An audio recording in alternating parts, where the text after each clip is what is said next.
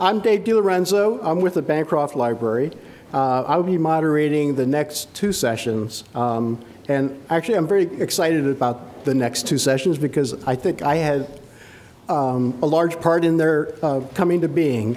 As you can see from the schedule, when we were thinking about how to map out the day, we wanted to, of course, certainly cover records management and life cycle, and you can see part of that reflected in this morning's speakers. But we wanted to move on and try to actually present to you the sessions that dealt with what's going on campus and what's going on elsewhere at other campuses in the UC system.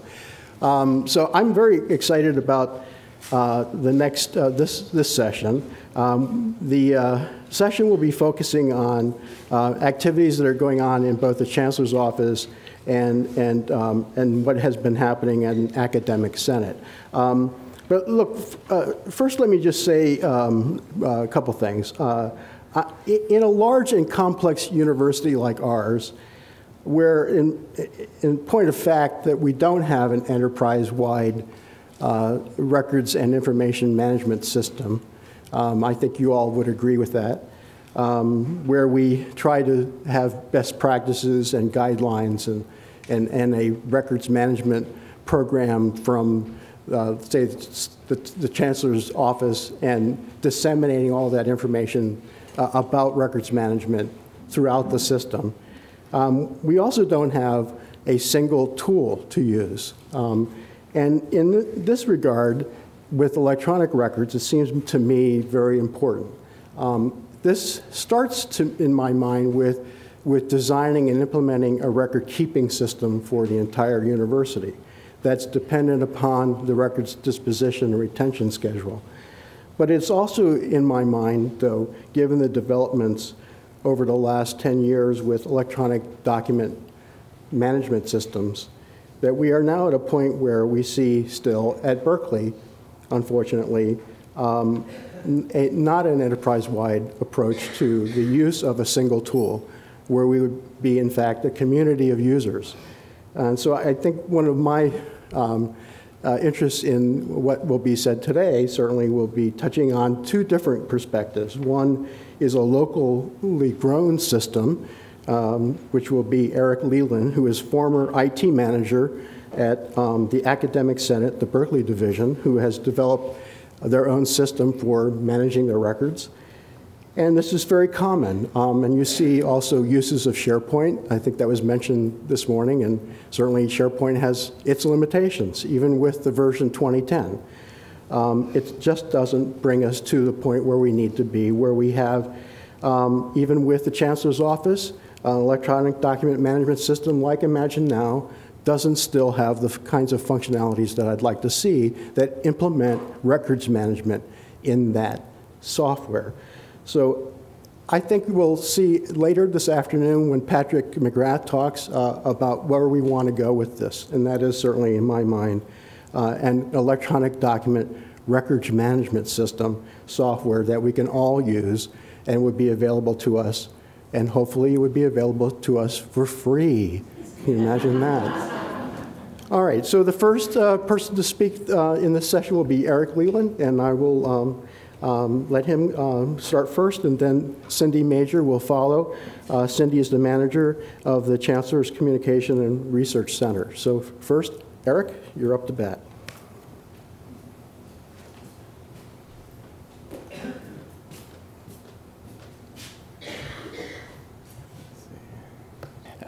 My name is Eric Leland. I was the IT manager at the Academic Senate at UC Berkeley for about 4 years. I'm also a partner with a technology firm in Northern California called 5 Paths.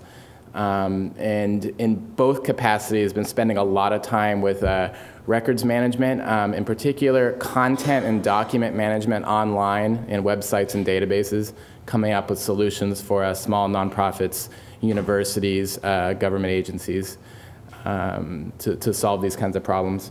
I've recently left the position at the Academic Senate, but from when I started about 3 years ago, this issue with document management and retention was a big deal, and it was one of our big projects was to sort of work on a solution there. So I wanted to kind of walk through what this sort of a small group of folks that are highly worked and very overworked came up with as a solution together with us and put in place.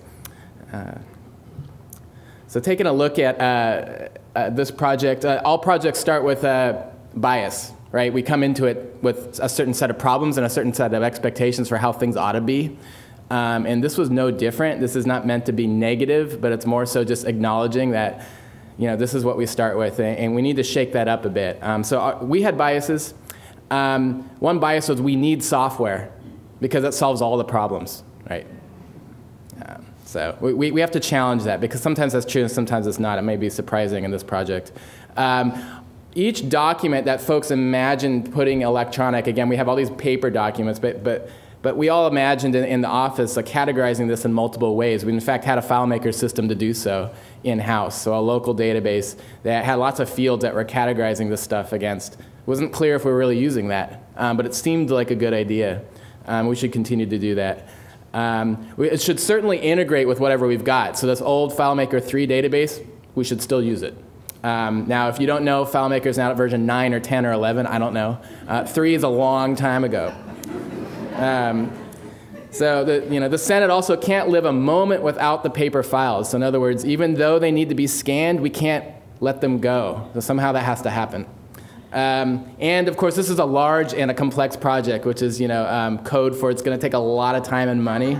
So don't expect the answer soon. So that's what we were facing when we came into the room together.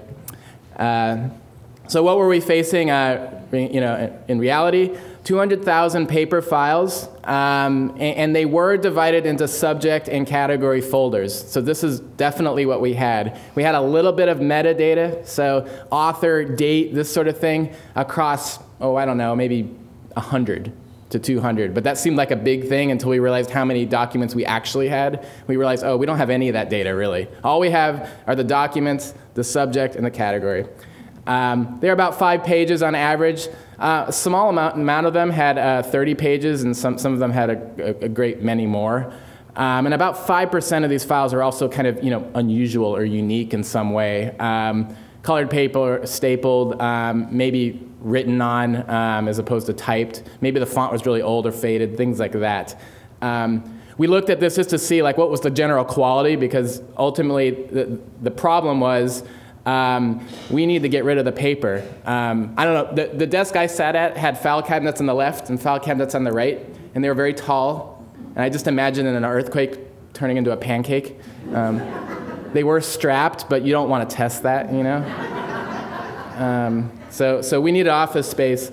It's time consuming to research paper files. We're opening and closing offices, hitting me in the head as they're opening. Lots of existing paper files. We're an all Macintosh office. And of course, we have a very small staff. And so there's nobody that's going to step aside and say, well, I'll manage this thing full time. That's just not in the cards, right? So we have to do this in some sort of streamlined way. So we basically needed help. We needed help to digitize the existing 200,000 files. We also needed a process and a system for doing this on an ongoing basis, because it's one thing to get it all done, but if we don't do it on an ongoing basis, we're just going to get another big pile of file cabinets. We need a simple, cost-effective tool for storing and finding digitized files, don't we all? Well, so did we. Minimal impact on existing staff resources and a Macintosh-friendly solution, or solutions as the case may be. Again, we weren't going to change what network we had, and we knew from the beginning that getting a solution on Macintosh systems might be challenging because there's not a lot of business solutions developed, but that's what we had.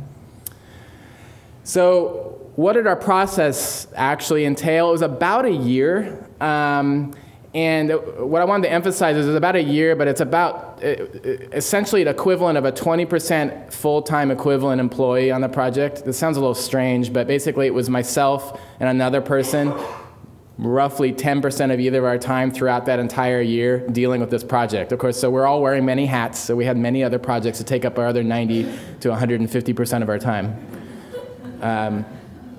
So we basically ended up dividing this project into two parts. There was sort of like, what do we do with the file cabinet stuff?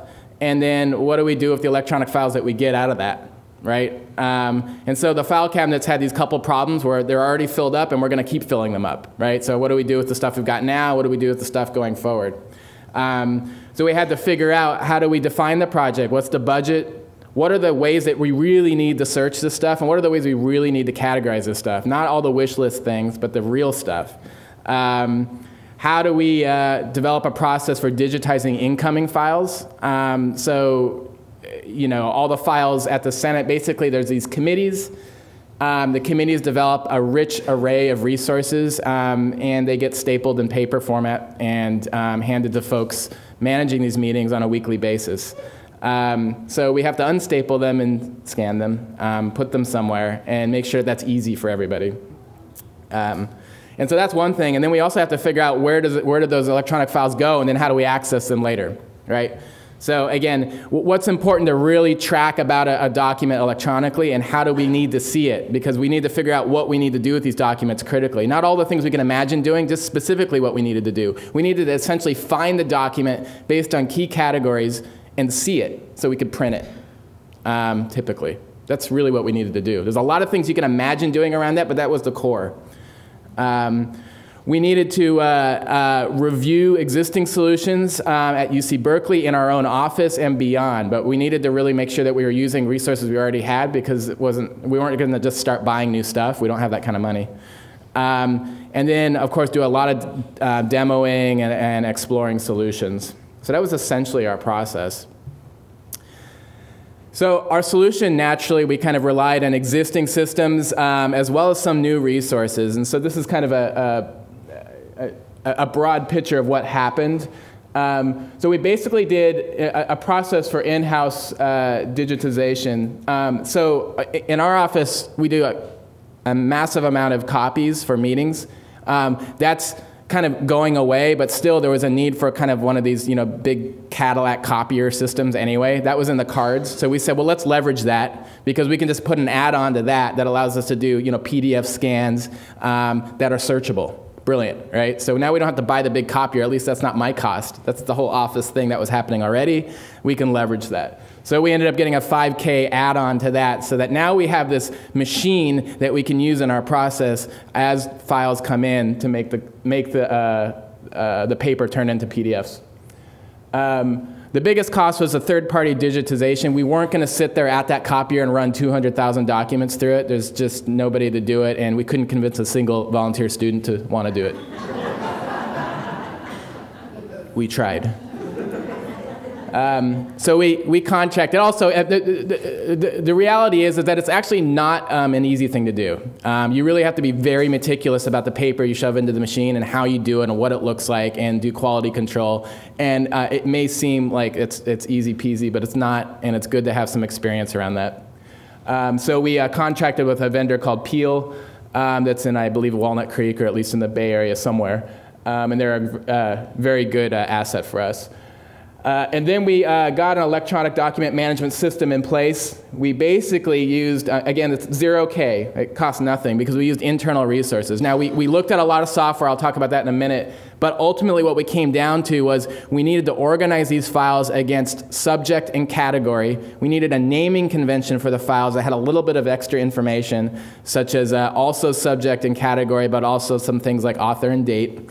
And then we need to put those into folders and be able to find those. So a lot like we pulled open the cabinet, now we pull open the folder. But also, in Macintosh systems, you have a really easy finder, where not only can you find stuff across your computer, but within certain folders. The PDFs are scanned to be fully searchable, so now we can find all sorts of stuff by all kinds of keywords that we could have never imagined. And the deal was, until we could really imagine what the metadata would look like, there was no sense in building that now. But what does make sense is to do a lot of searches over time and figure out what's really common, and then maybe over time we build something more extravagant, right? So that's what we did. 0K, use our existing Macintosh systems, put them in the file folder, done. And then the paper archive solution, the brilliant resource here at Bancroft Library, to sort of take our paper stuff and and give it a loving home. We continued to use that, and we've been using that for a long, long time. And that enabled us to ultimately, start pushing that information more and more in the paper stuff to an external resource and not have it in our office. So we did consider many solutions, and when I say solutions, I meant solutions specifically around storing the electronic files, maybe some solutions around digitizing them, but mostly storing and retrieving those in interesting ways. We considered great and small. We considered solutions that were just file storage utilities that might have had a few bells and whistles that allow us to just put stuff there and then find it. Dropbox and Box.net are some examples of those. We looked at a Macintosh-based solution called Devon Technologies, Devon Think, which is an interesting little add-on to Spotlight that allows you to do some additional searching and metadata on PDF documents. We looked at common web development systems. That's my experience, and so I have a bit of bias there, but I know these solutions pretty well. Content management solutions basically make a website, allow you to structure your content, and define it using metadata, such as title, author, keywords, so forth. Drupal is a good example. Alfresco is one built more for document management, and they're both open source, meaning we could change it any way to Sunday if we wanted to. Too big for our needs. A couple UC Berkeley resources. I remember the one that we spent a bit of time with was Imagine.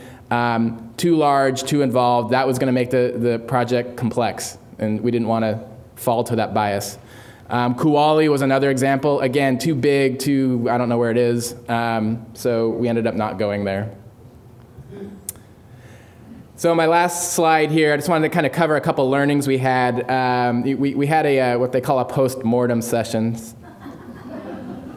Yeah, it's enlivening. Post-mortem session. So you all get together and kind of say, well, how did it all go?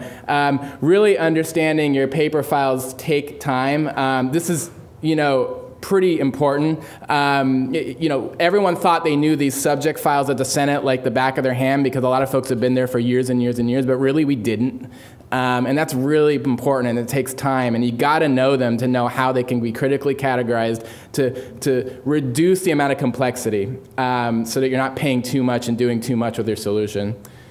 The other, I think the biggest one really was it's hard to adopt a new process for managing files. The simple things, such as like when documents normally come in, maybe instead of going to individual people, they should go into some kind of box that they can then be scanned and then handed to an individual person.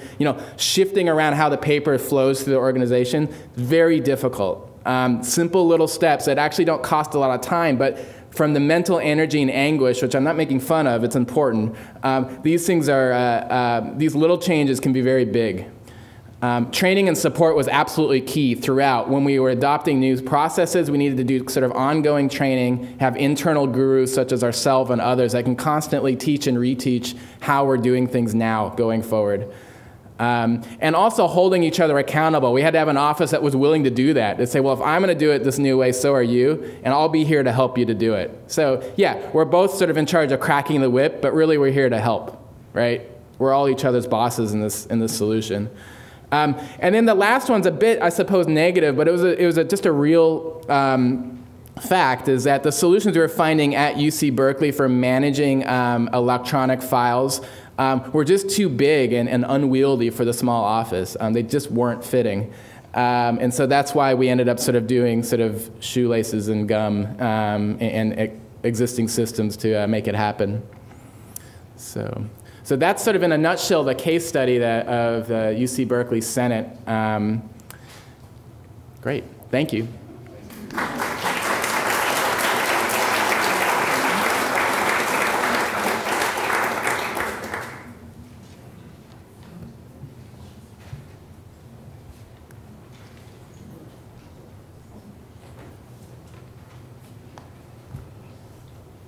Hello, I'm Cindy Major, and I'm the coordinator of the Chancellor's Communications and Resource Center. When I had led a meeting one time, I confided to somebody how nervous and scared I was, and they looked at me and go, that's not fear, that's excitement. And so I am excited to be here. I'm really excited. What it is that it's really exciting to be in a room with people that get records management. And if you don't, hopefully after this symposium, you will start to get it. And to me, it's always very exciting. There are boring parts of it, but it's just something I get really excited about. And I want to thank Eric for doing most of my speech. It's going to be very short and everything, but no, anybody who knows me knows I always have something to say. So we'll get started here. Okay, so I'm talking about the experience of CCRC with electronics records management, or the never-ending quest to go paperless. Ever since we started with an electronic records management system in CCRC back in 1999, there's always been this ideal, this vision of going paperless. And so I'm going to take you on that journey a bit here. Let's see, whoops, okay. I'm going to give you a quick background on CCRC. That's the building where I work at. It was established to provide a single repository for the Chancellor's correspondence, and over the years, our mission has grown to implement a life cycle program of the archives, records management, and workflow integration within the Office of the Chancellor and the senior administration that are housed in California Hall.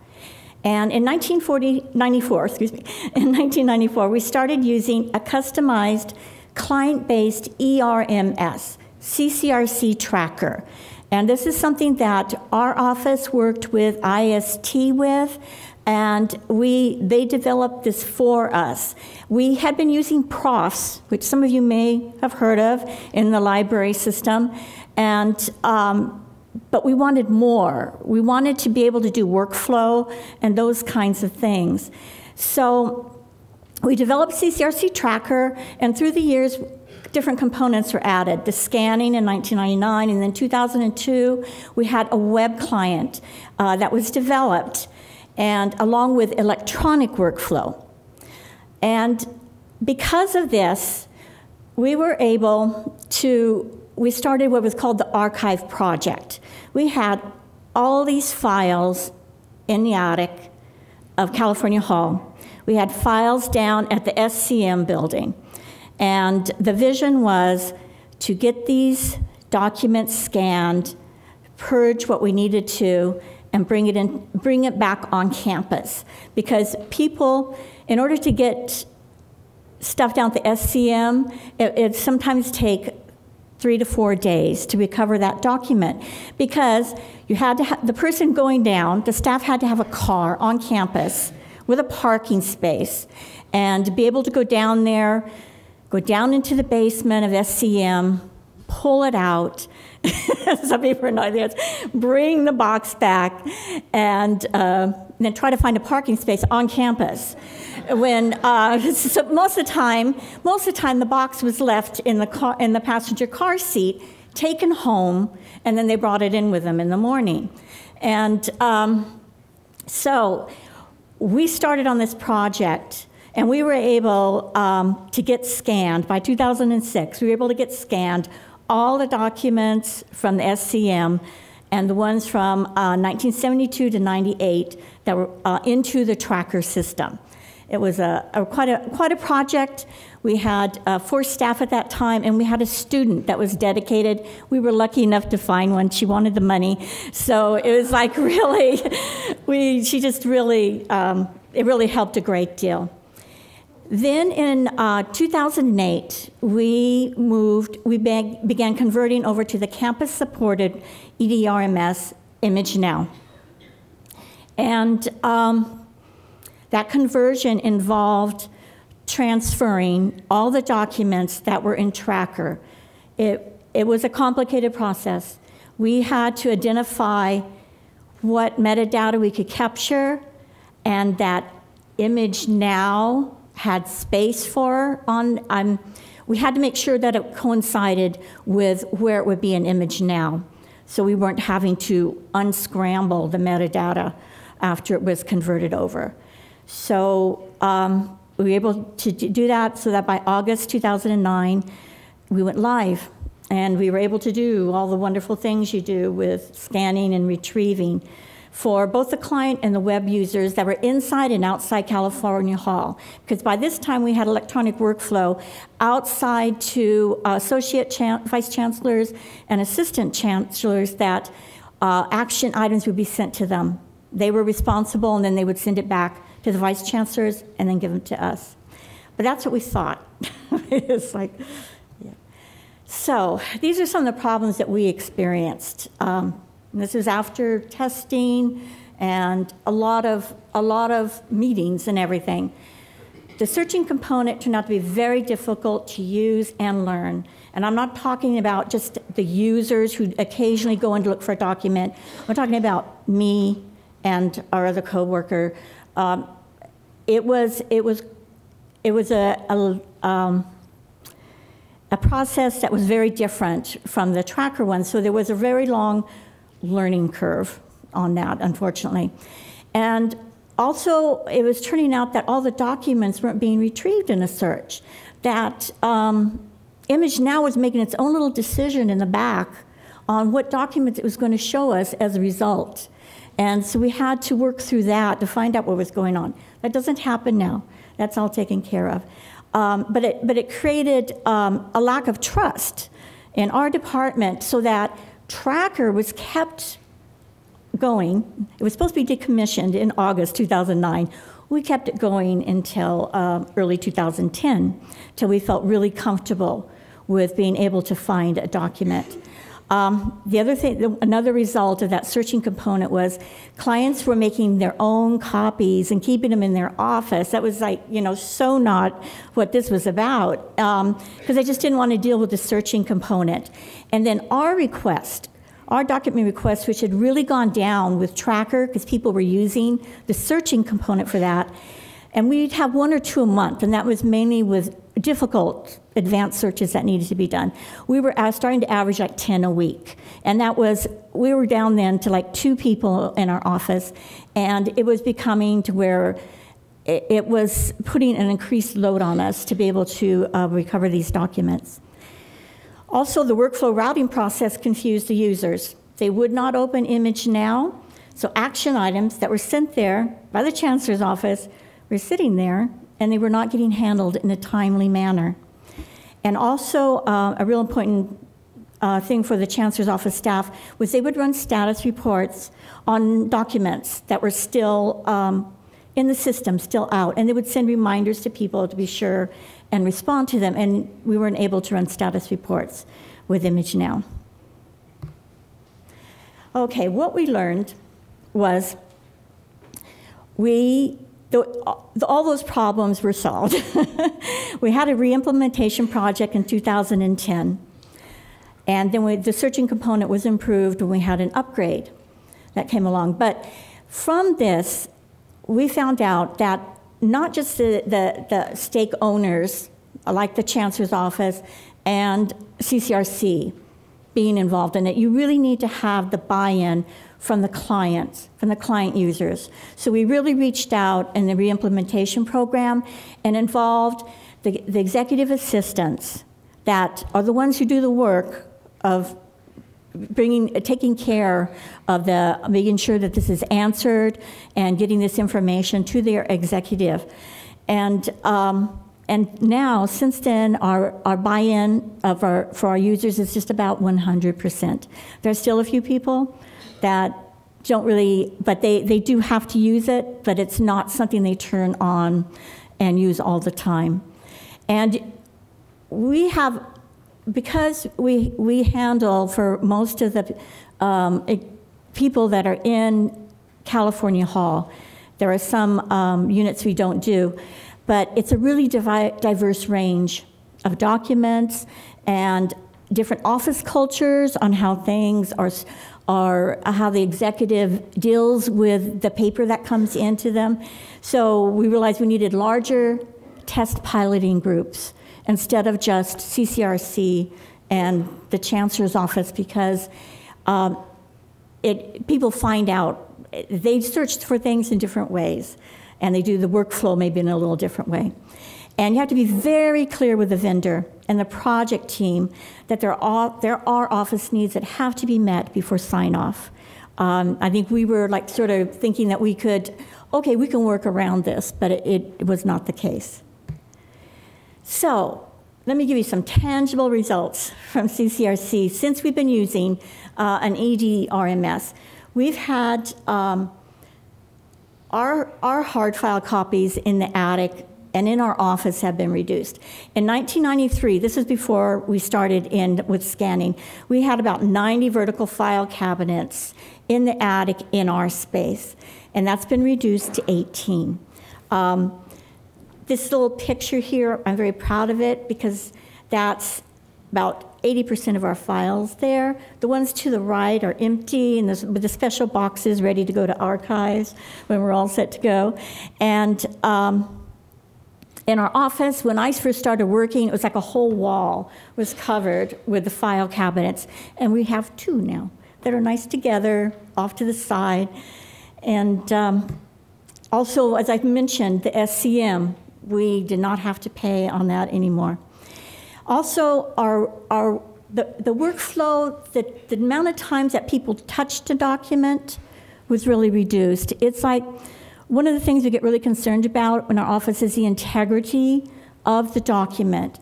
And this shows before the EDRMS. And so every time a document goes into somebody's office, there's always the risk of a page being lost, of coffee being spilled on it, of things happening to it that just really jeopardize us being able to save that document. So as you can see here, the least amount of times that a document can be handled is like 3 times, and then maximum, well, not even, it could even be more times, depending on how many times a document needed to be seen by the administrators. If the chancellor wanted like 5 other people to see this for information, it had to go to all those 5 people. And it was always coming to us. We were like a little library where we were like recharging and discharging this document and making sure it got into the mailbox of that office. Okay, now with EDRMS, okay. I have a little key down there at the bottom because it looks complicated, but it's not. It's so much easier now. So we receive the document. We receive documents by U.S. mail, which is a great deal of what we did before email really took off. Now we depend a great deal on people bringing that document to us. And many times people will come in and asking for a document saying, I know I saw it, I know I saw it. And it turns out to be an email, and it wasn't given to us to be put into the system. So we've been having to work with offices to develop this mindset of, if it looks like CCRC might want it, give it to them. If you're not sure, give it to them. They will decide on that. And so we handle it, scan it, e-route it to all the offices, and then it goes physically into the file and electronically into a CCRC file. And the only other people that handle the hard copy document is the Chancellor's executive assistant. He wants to see these documents. He wants to make a choice on who should have the action on them. And they will give it back to us to go back to file. In the meantime, they're electronically sending them off to all the assistants, and then those assistants send them back to the file. So essentially, if something comes in for the executive vice provost or any other person that's not the chancellor, we scan it, electronically route it, and we put the file away, and we physically put the file away so that it's not being touched anymore. There.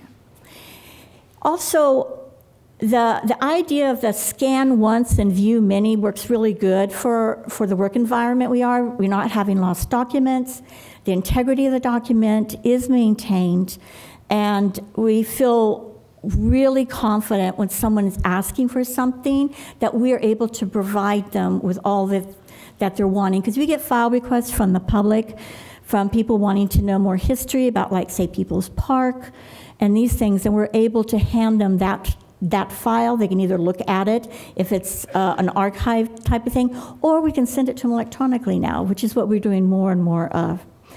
And the other big thing is the disaster recovery. One of our biggest fears was something happening in that attic a fire or anything, or at the SCM. And in fact, we had to help with some files that were found up at the Clark Kerr campus that had been placed up there and sort of forgotten. They had people's personnel files and everything like this, and they had been gotten into by rodents, rain damage, and things like that, and it was really sad.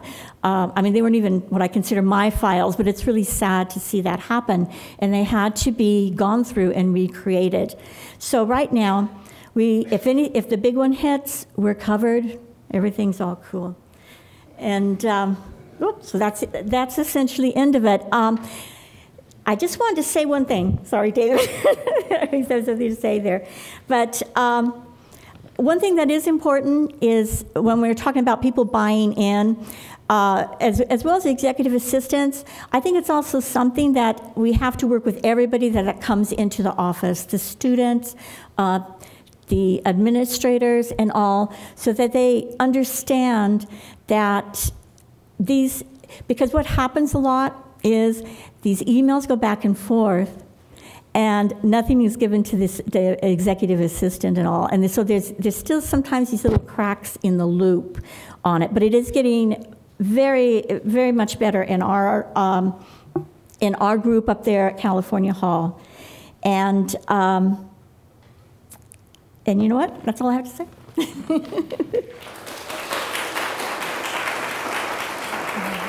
this down. Second go down.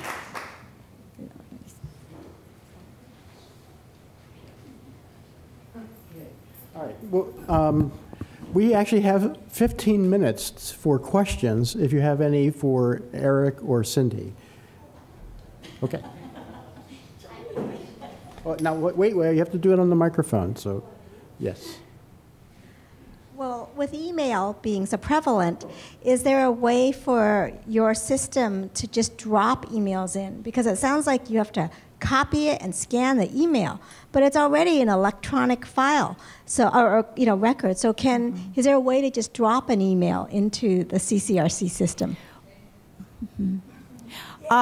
There is that. Image now has that capability to do that, but it would involve having access to the administrator's emails system, because the way it is now is that the executive assistant reviews the email, forwards them to us. And yes, we can put it into the system without scanning, and we were doing that at the beginning with PDFs and attachments that were coming to us. But then we were getting concerned about this PDF file that's coming in. It hasn't been scanned digitally. And so there's that particular thing that still needs to be looked at, because it would be wonderful to be able to just have it being sent to us, and then we just do the metadata, and that's it. Yeah, even the email now, we're like scanning it in, and but yeah, it's something we've talked about before, about having access, but then again, we're not sure if we really want it. Right now, it's really nice having that executive assistant making the decision, and she's really good about knowing what we're needing, and so that's how we're doing it right now. Yeah.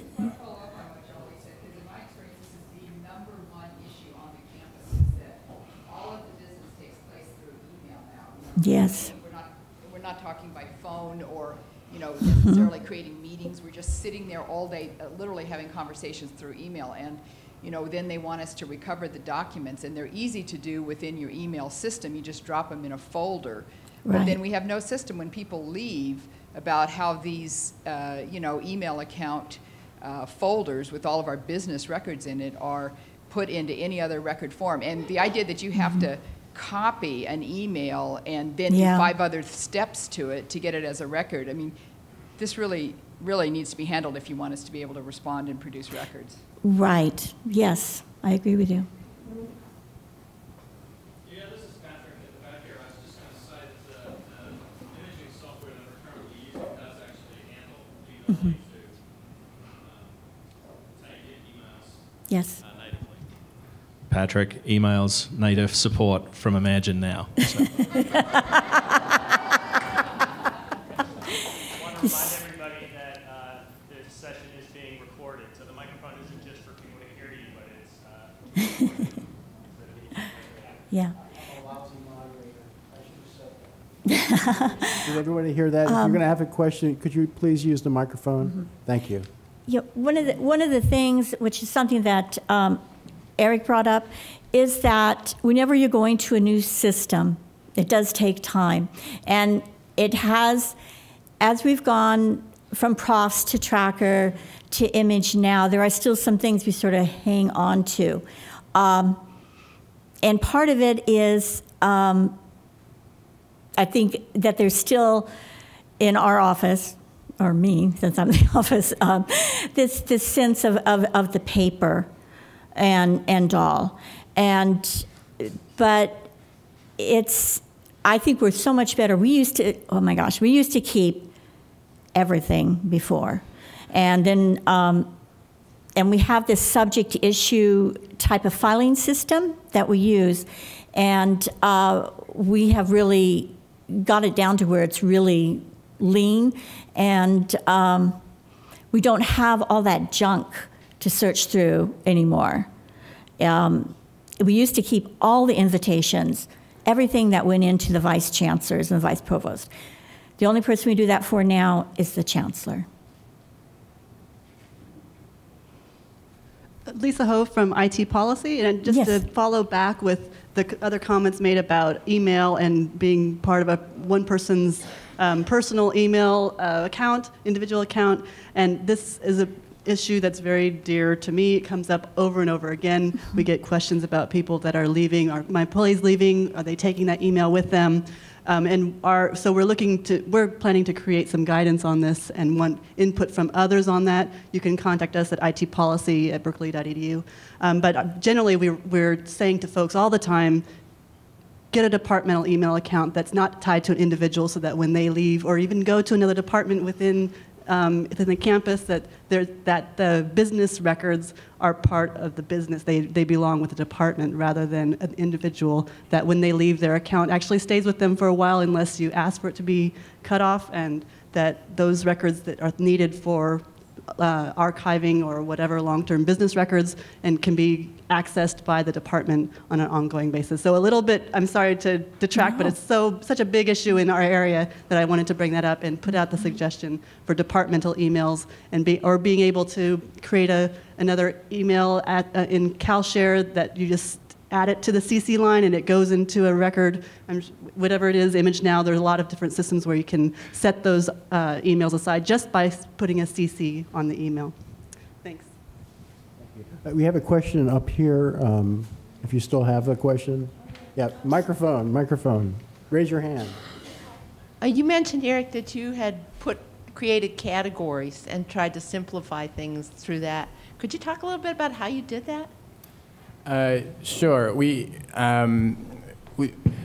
basically, when we started, there was a sort of a system in place, as I'd mentioned, that had a couple hundred documents in there, and it was an attempt to make a document management system. It was using FileMaker, and there was these imagined categories, including subject and category, but also author and date, and origin of the document. A few other things. And the bottom line was the academic senate uses the documents for research purposes, and what we did was we looked historically through what the research questions were, which was very hard to do. People were like, well, it could be anything. And I was like, well, like what? You know, and so we had those meetings about 4 times, and then we determined what the what was, and that was very important because they weren't searching everything. There was very critical topics, subjects throughout each of the 33 committees, and we were able to wrestle that down to an architecture that was 2 layers deep, you know, a category with subtopics. And then we were also able to wrestle that down and not have every subtopic into every category and have all sorts of mishmashy stuff, but to really limit it to say each subcategory is one and belongs to one and only one category, you know, to try to really refine this so that it meet the needs. So it was important to do that historical analysis. Any other questions? Yeah, I have a quick question. Now that everything has been digitized, so to speak, how is this stuff, where is it stored and how is it backed up? For Cindy, for example. Mm-hmm. Yes, it's stored off-site and it's backed up, from what I understand, on a daily basis. I'm afraid I can't tell you exactly where because I leave that to my IT person to be able to. We're going to be covering that a little bit this afternoon. So I think Patrick will be talking about that as well as I think Mary Ailings in that session. I would add that that question is extremely important. As we all saw with the mortgage industry collapse, nobody knew where their loans were because they kept being put out to. There's whole flow charts about where your money kind of was. And the same thing is happening with online systems and backups. You're not really sure where it is unless you're really sure where it is. And so it's really important to track that down. In the Senate, we used UC backup systems to back up our server. But it was important for us to go to the next step and say, well, where do you put it? Well, it turns out it was all local on actual machines at the university. So we could kind of go end to end and know where the data really was and not just be reliant on it. And eventually it was some vendor that we didn't actually know what their policy was. IT policy here does a really good job sleuthing out vendors and understanding what their contracts are and so forth. But it's just important for all of us to know that. All right. Are there any questions for people from previous sessions for them as well?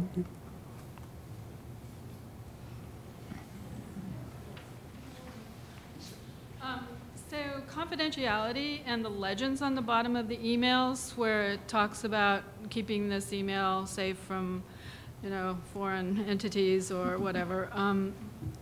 What is there a policy? Should we be reading those legends in detail or conducting some kind of a legal search of whether or not they knew they were sending this to a public university? That's a good question. Yeah. I think there's an answer for that, and Stella, okay. Hi, this is Stella Guy again. Thanks for the question. So one example I can give you right off is when we have RFPs, there are different vendors who want University of California business. We select one, and unfortunately, more and more over the years, the vendors who don't win want the other bids and they want the contract. And this causes a lot of work for us in the public records business. And sometimes you often get these vendors writing on their RFP responses, confidential, on every single page. What we say is that, well, just because someone writes confidential on something doesn't actually mean that it's confidential under the law. It can be helpful for our public records staff to see that, because then, hey, that's a highlight. That's I should talk to this person about why they think this is sensitive. But the confidential designation, there's a separate analysis of whether there's any purely personal information or information that would be deemed private under the law. Does that answer your question at all?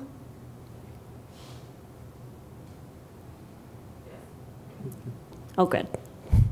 Okay, we have time for one more question if there is one. Going once, going twice, going 3 times. Okay, thank you very much. Appreciate it.